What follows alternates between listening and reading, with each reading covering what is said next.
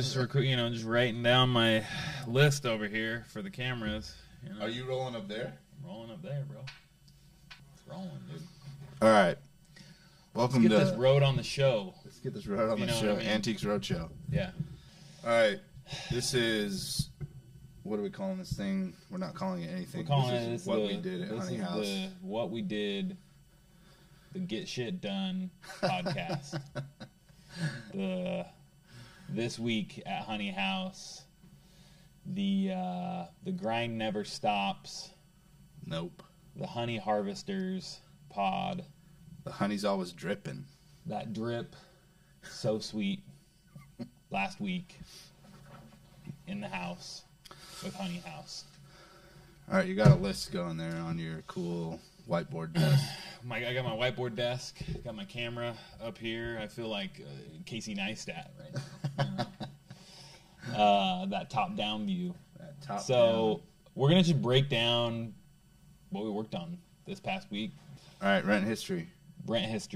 So rent history is a project that we really is kind of a hybrid and really more of like an internal project. Yeah. That we are building out art-inspired rental properties here in Arizona with some partners, family, friends, family members, and the two of us leading the experience side and the property management. So been diving into all sorts of tech and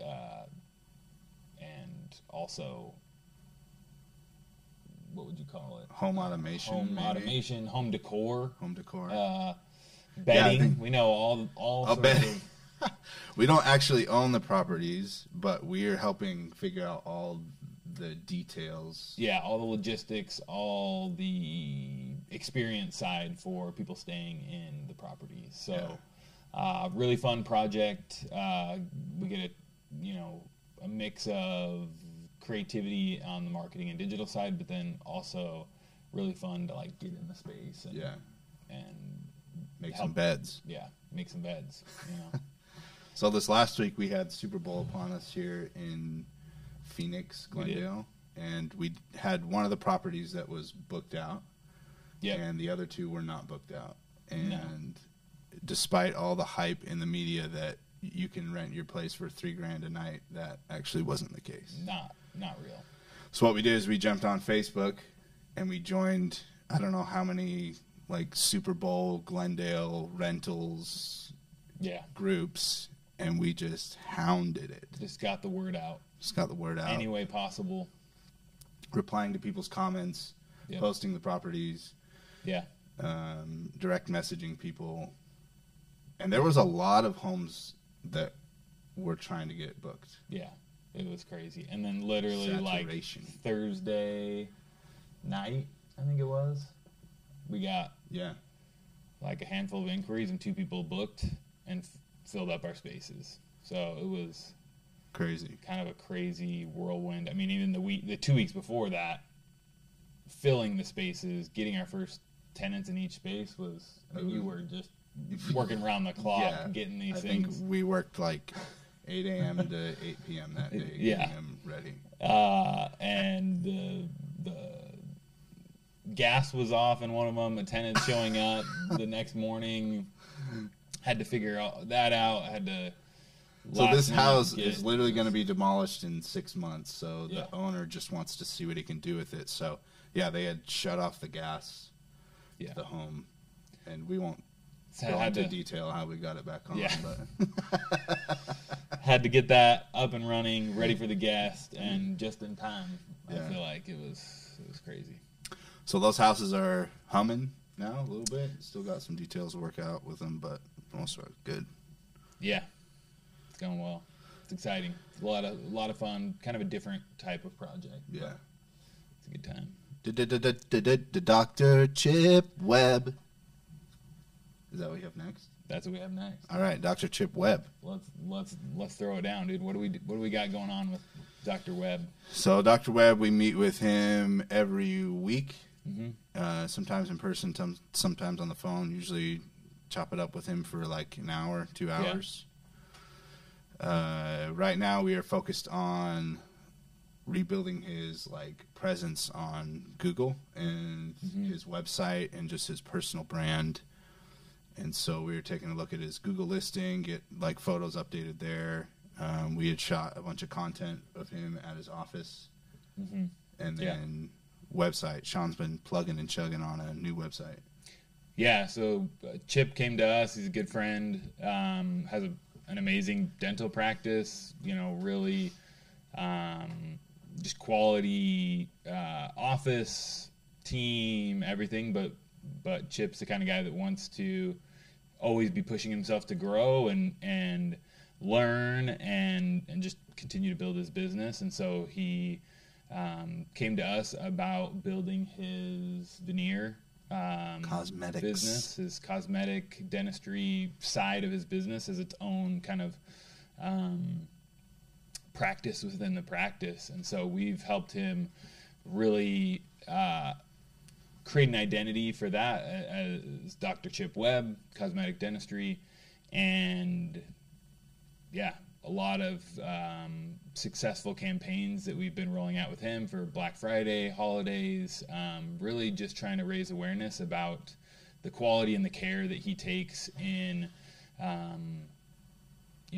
creating these natural smiles for people. And it's a lot of fun to help a homie, to work with a friend, and to just see the input-output. I feel like it's like a very direct, the more we put into this, more awareness, the more people are booking him for virtual consults and then coming into the office. And I think he's already had, about 10 new clients over the past, 2 or 3 months come in through these efforts, which is big when you're talking about veneers and custom dentistry. So this week we've been really focusing on website, wanting to really build the framework of who Dr. Webb is, what he's all about, and have a place for that to kind of stand on its own. So that's been a lot of fun. Meeting with him today. I think one of the reasons we're doing this right here is because of what Chip said in the podcast, the Build Stuff Be Kind with him. He talked about people don't know what you do until you tell them what you do. So true. It's like such a simple thing, but we just...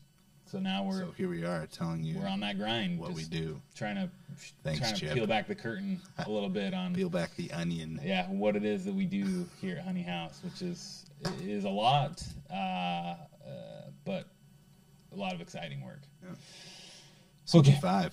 CG5. So CG5 is a nonprofit. CG5 Thrive, a nonprofit that the artist CG5 and his family are developing and rolling out this year to help support, uplift, really unlock the hopes and dreams of adults with developmental differences. And so that's been a really cool experience. Like Make-A-Wish, but for grown-ups. Yeah. Which is a really cool concept, because a lot of times you just think about kids, but these kids get older sometimes. And and being able to really help them... Kids get older sometimes. Feel appreciated and seen and valued, and that they, have hopes and dreams, and really, through this program we'll be able to unlock a piece of that and then continue to build on that, which is super cool. So we've worked with them to build out a full website, donation page, nomination page, brand Bible, as well as a video. Introducing the project. And this week we kind of finalized our scope with them. They had one kind of final request, a one sheet that they can send out to media and the music industry contacts that they have about the program, and share with them to donate. So kind of a condensed version of all the work that we've done, put into one sheet that they can then share out. Which was like cool to kind of see how quick, you could put all that information on there because we had already worked through the weeds of the brand Bible. Yeah, what their brand was going to stand for, how they're going to show up. Yeah, their the mission, colors, vision, the values, vibe. the colors. Yeah, totally. Yeah. So it just goes to show that doing those things for your brand just makes it easier to let people know who you are quickly. Yeah. Through, like a one sheet. Totally. You can condense it all down now that it's all been thought out and figured out. So true. So that's been cool. Gotta grab my beverage. Oh, yeah.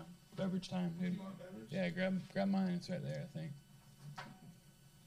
You got those big cubes. Yeah, dude, the big cube. You want to talk about these big cubes? These big cubes are a problem in my house. So. Why? So it looks like homemade. It is. It's ice tray. Ice tray. So I've created monsters in my children. They're addicted to ice. They know when Dad's rolling around the house with a cup like this, it's got ice ready for them to chomp on. And our ice machine broke. We bought a Pebble ice machine on Amazon that tasted like plastic, so it's literally in my truck to send back. Oh, really? Do that today. I have a broken one at my house too. And so I found these trays because I was sick of not having ice. I have to have ice. I have to have a cold beverage. I know. And so I got these ice trays out of the closet or wherever the cabinet, started using them. Now my children are literally screaming at me because I can't provide my 1-year-old with the ice that he wants. So the new hack is I've been taking these, putting them into our ice maker that's broken in the fridge that has a crush feature. Crush. Yeah. Crush it up, give him his own little cup so he can satisfy his ice. Do you need Honey Haus to come in and help you figure out your ice situation? I do. Yeah. All right, add it to the list, dude. Okay, let's talk about podcasts. BJ and Create Forward. Yeah. Let's break it down. Break it down. Boom. So we have content game. Friend of mine, his name's BJ. He has a company called Property Rush. Property Spot, Property Rush. Anyway, he's been wanting to for a long time get a podcast going and talk to. I think he's going to call it Rush to Fail. We might still be working through the name, but the idea, the concept is he's going to talk to people and have them talk about their failures and how they grew and learn from it. So I don't know how long this has been sitting in BJ's mind. Probably it seemed like for a long time. Yeah. But we just had some initial meetings, some phone conversations. We had several emails going back and forth just to kind of figure out pricing and how we wanted to approach things. And we had our first kind of pre-production content meeting this week where we just dial in some more things for him, and we're going to get it rolling. Yeah. It's exciting. It's cool to see that we can be that unlock for people. He's got this idea. He, has the expertise. He has the knowledge. He has the experience, the relationships, the connections. But really the last thing that he needs to figure out is how to record audio and video and produce a podcast. Put it out into the world. Since we have all this equipment available and have a really nice setup here, we've been kind of expanding that as an offering to help creatives, entrepreneurs, builders, that have something to say and have been wanting to do that in the form of content, podcast, YouTube. We're producing that. Yeah. Another great example of that is Create Forward. Ward Andrews. Yep. We recorded his intro episode last week or a couple weeks back. I've been working on the edit for that. It's getting really close.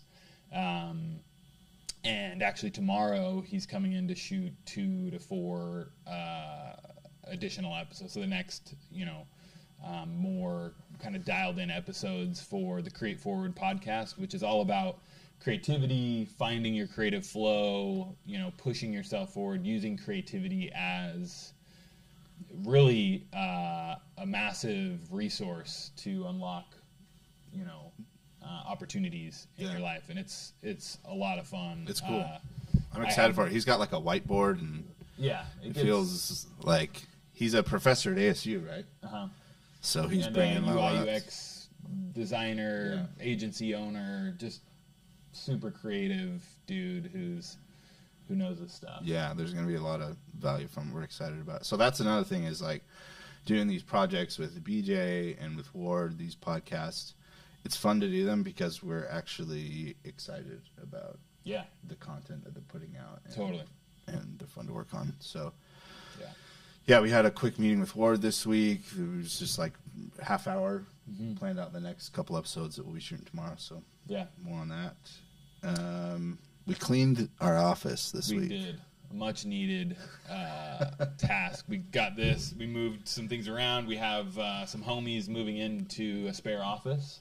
The Strap Photo Club crew, Matt and Casey, are officially moving in, I guess, as of yesterday. Matt moved a few things in, and they're moving their photo operations into Honeyhaus. We're now developing photos in here, disposable like cameras. a Walgreens. Yeah, it's gonna be. We promise we won't look at your pictures. Yeah, it's gonna be a good time. So excited to have them in the mix, but man, how nice is it to have an organized, clean office? Okay. So we have this room. Maybe we'll throw up a picture of it here. Yeah. We have this room that has our fridge and it's like a kitchen, but it's also the gear room.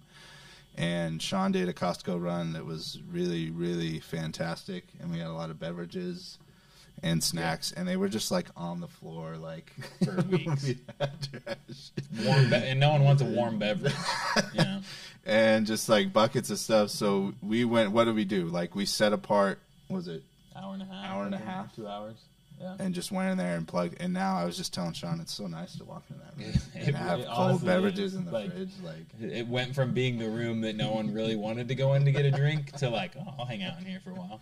It's the room where a guest comes over and you just close the door. Yeah, that's that room. But now it's like, yeah, go hang out in there. I might move my office into there. So what's the like creative flow? It's like, you know, going back to Create Forward and creativity hacks, there's something to be said about like changing things up, cleaning up your space, and like doing that in a lot of ways unlocked to us doing this, and like you don't know what it leads to, and it's the same way with my kids. We have a playroom at our house.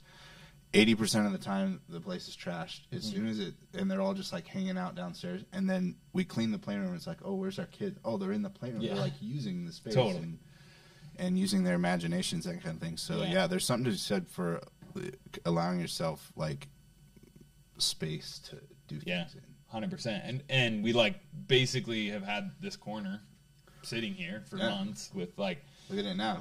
You know, and now it's a full setup. We got a clock up here that's halfway cropped out. We've got now this desk here that we can do our thing. And so it's just like being able to. We got like, you know, space. But yeah, that's been a huge unlock. Yeah, and then the final thing we've been cranking on, it's a mix of a Honey Haus project and something I'm very involved in is re-emerging into Keep Nature Wild. Oh, yeah.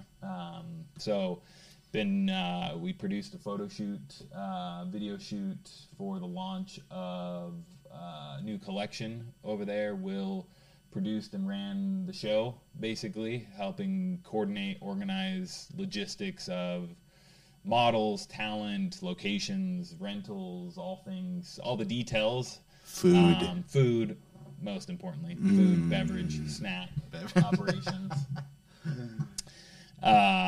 And we were able to create some really great content and going well. How's it been received? Yeah, the drop has been a really like well-performing, received from the Keep Nature Wild customers and just the overall like vibe of the content. Like everyone on the team has been just super impressed and excited, and it feels like a shift of energy that we've been able to bring over there through like really approaching the content in a way of how does this connect with the people that it serves. And that's, I think, maybe a good way to wrap up is like really, you know, we've shared a lot of kind of disconnected, maybe disjointed projects that we're working on, but I think the thread that connects all of them is like, we really try to focus on how is your product, service, brand, company going to connect with the customers that you serve in the most meaningful way. Mm-hmm. Like, that's really what Honey Haus is all about. We're all about finding, you know, those nuggets, finding that honey in the relationship you have with your customers, with the community, and just like how to find that, hone it in, and then how to really amplify like that connection. So we're super excited to kind of continue this on a weekly basis, sharing exactly what we've been doing, what we've been working on, the nuggets of wisdom. Ice. You know, just kidding, cubes of ice, not nuggets. Oh yeah, the nuggets of the giant cubes of ice that we find along the way, and hopefully it brings some value as we share more of kind of our day to day, and we'll mix in, you know, not just, you know, here's what we're doing, which is a big part, sharing with you guys what it is that we're actually doing, but also some value for you to apply to your business or whatever it is you're working on. Yep. Beautiful. There it is, the honey weekly. The honey weekly. The grind of all time. This past week in the House of Honey. Peace out.